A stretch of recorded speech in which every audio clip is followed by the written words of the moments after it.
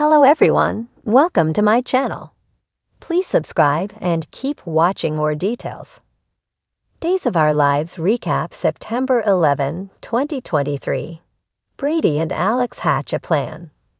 After delivering the baby, Rex notices that Sarah is shivering and Sander asks her if he can take the baby for her. Sarah passes out and Rex realizes that she's hemorrhaging. He says that they have to get her to the hospital as soon as possible. Chloe offers to call an ambulance, but he says there's no time for that and asks her to pull his car around. Sarah comes to and tells Sander that if anything happens to her, he needs to take care of their baby, and then she passes out again.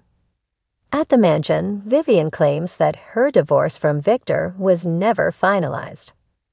Maggie and Justin argue that it's not true, but she insists that it is Justin tries to call the clerk's office, but gets voicemail, so he says that he's going to go down there and get the divorce decree himself. Maggie vows to make Vivian pay once this is all cleared up. Chloe comes in and tells Maggie about Sarah having the baby and offers to drive her to the hospital. Maggie leaves with her quickly. Bonnie is left alone with Vivian as she plans how she's going to redecorate the Kyriakis mansion. The women bicker back and forth and Vivian accuses Bonnie of taking advantage of her resemblance to Adrian to get Justin's money. Bonnie tells her that she doesn't care about his money, she loves him. Vivian says it was the same with her and Victor. Vivian gets emotional and Bonnie gets her a tissue. The two women start talking about their time in prison, and when Maggie gets home, she finds them laughing together.